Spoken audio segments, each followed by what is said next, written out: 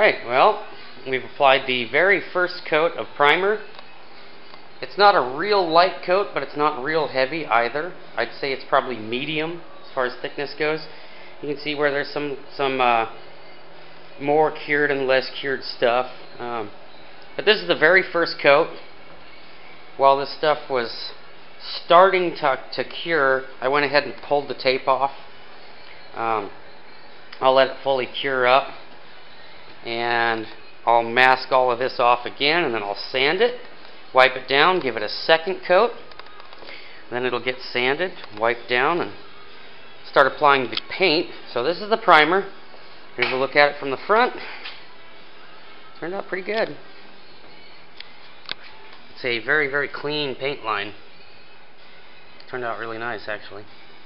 So here it is. Here's where we cross over our chine and underneath our ply joint, and I can't, it's not glossy, so it's hard to tell, but I can't see where. I can see some roller paint lines here, but I can't tell. Oh, here's our joint. So anyhow, the joint is right across in here. It turned out pretty dang good. So first coat's on. Here it is back at the transom. So anyhow, let this cure. And again, here's our abrupt corner where paint line comes along and then and it looks funny looking at it from the top of the boat. But again, let's see if we can get down here at water line. There it is. It's a perfectly straight line when you're looking at it. So I chose the gray because I'm painting a dark color, and I just figured it would help it stay dark. I was afraid if I were to do the white primer that it may lighten up my bottom color. So this paint is, sorry it's hard to tell, but it is Interlux Pre-Coat Primer. It's a polyurethane, 1 part. I chose this paint because I wanted to use Interlux Bright Sides or Bright Side for my bottom paint. So I wanted to stay with the all Interlux brand. The fillet looks pretty good down the side of the skeg. No obvious lumpy bumpies, so I guess that's alright. Anyhow, so Interlux Pre-Coat, 1 part polyurethane, and I'll be following that up after I get the 2 coats and get it sanded. Then I will be following it up with an entire bottom of white, and I believe the white I picked was Interlux Blue Glow White or something like that. Sting Your Eyes Bright White. And the entire bottom, everything that's gray now, will get painted in that. 2 to 3 coats. And then I'll come back and I'll mask off like a 3/4 inch line all the way around the boat, and then from that line up I'll repaint the entire bottom in 2 to 3 coats of Interlux Bright Side Flag Blue. I mean, that kind of gives it away. Think of the US flag blue. That's the color the bottom's going to be. So after I get those coats on, then I'll peel that tape off and expose that 3/4 inch white boot stripe all the way around the boat. It's going to be beautiful. Making good progress. Alright, for the month of April 2015, we put in 13 3/4 hours on the zip. That brings our total hours up to 194.75 hours into the zip build. All of this month, 13 3/4 hours was into painting. We went up $232.93, so that brings our grand total invested into the zip, up to $2,228.94. So we are comfortably into the $2,000 range now.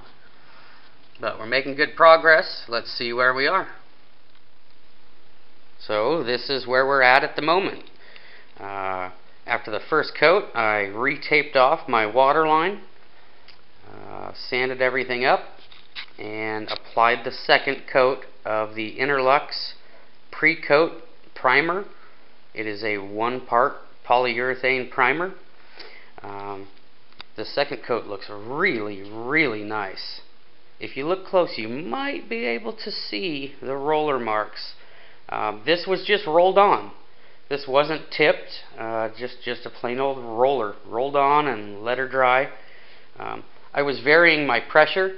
When I was spreading it out, I would push pretty hard to spread it out as far as I could. Then I would come back with medium pressure to make sure everything was coated, you know, different directions.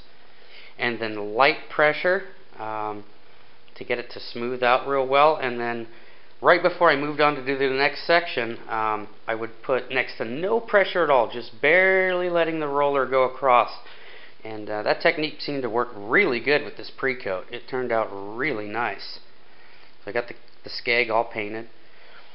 The first coat was pretty thin. This one was also pretty thin. After the first coat, you could actually still see the grain of the wood through the primer. So it was a pretty thin coat. This one's a little thicker, not much, but much flatter. And again, this Interlux pre-coat paint, or I'm sorry, primer, it has micro balloons in it, or microspheres.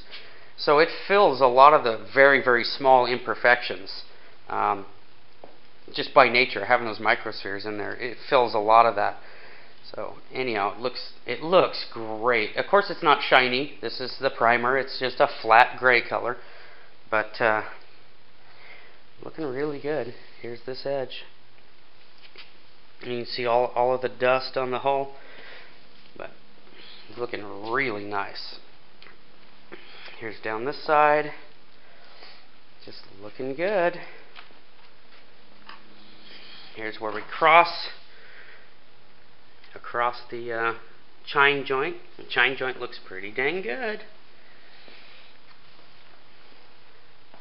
So we are primered, 2 coats. So after this sits up for a few more days, this has been on one night, 24 hours or so, I'll remask off this line. I'll give everything a light sanding, and I will apply my Interlux Bright Side Blue Glow White, also a 1-part polyurethane, to everything that's gray. So we're getting ready to do the bottom paint. After that white is on, 2 to 3 coats, I will tape off a 3/4 inch wide line of the white all the way around the boat, and then I'll paint everything above that Interlux Bright Side Flag Blue. It's a really dark blue, very pretty. So I'll paint 2 to 3 coats of that, and then when I peel off that tape line, it should expose a 3/4 inch white boot stripe all the way around the boat, and then everything else will be the dark blue. So we're making great progress. We're not that far off from flipping this baby over. 4 more coats of paint and flipped.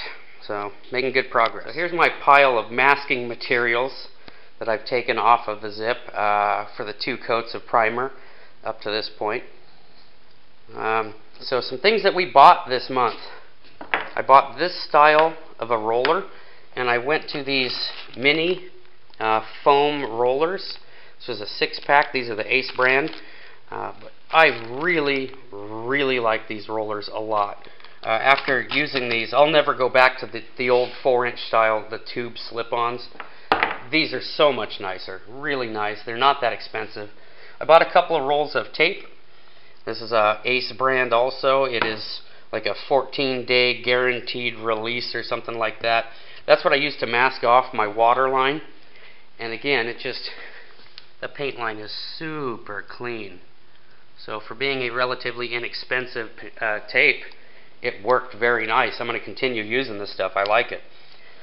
I bought obviously some paint trays, some foam brushes, although I haven't used them on the primer, and I probably won't use them on the paint. I'll probably go buy a pretty decent quality paint so I can tip it out really smooth. I don't think these will, I can't guarantee, but I don't think they'll do as good a job as a good brush would. I bought some, again, Ace brand. You can tell there's an Ace close to my house. 220 sandpaper and some 120 sandpaper. Between Before I laid down the first coat of primer, I sanded everything above my tape line with 80 grit to give that first coat something to grip into.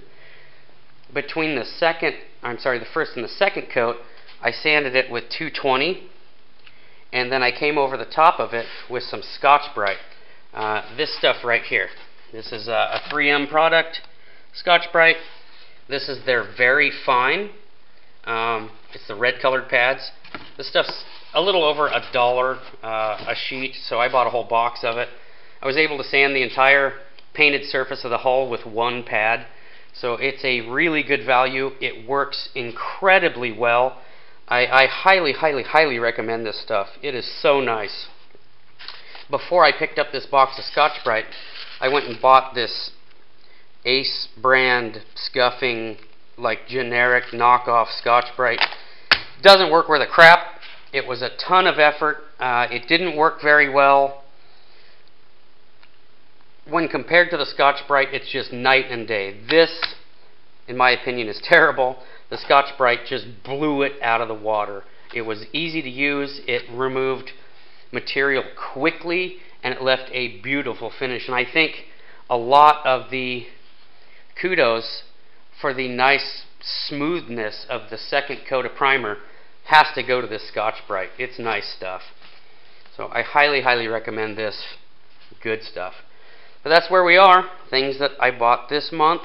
Obviously, I also bought my Interlux pre-coat primer, a quart of that, and a quart was enough to paint the true water line. Got 2 coats on now. I could probably paint 2 more coats with the quart that I have. I also ordered a quart of the Interlux Bright Side Flag Blue and a quart of the Interlux Bright Side Blue Glow White.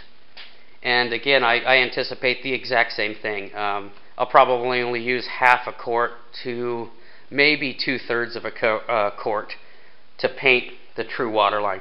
Now, if you're going to, like a lot of zip builders do, follow this chine line with paint, you know, it'll take a little more paint, but not much, really. So a quart would appear to be more than enough of each color, whatever color you're going to do, to get 2 to 3, maybe even 4 coats on the zip.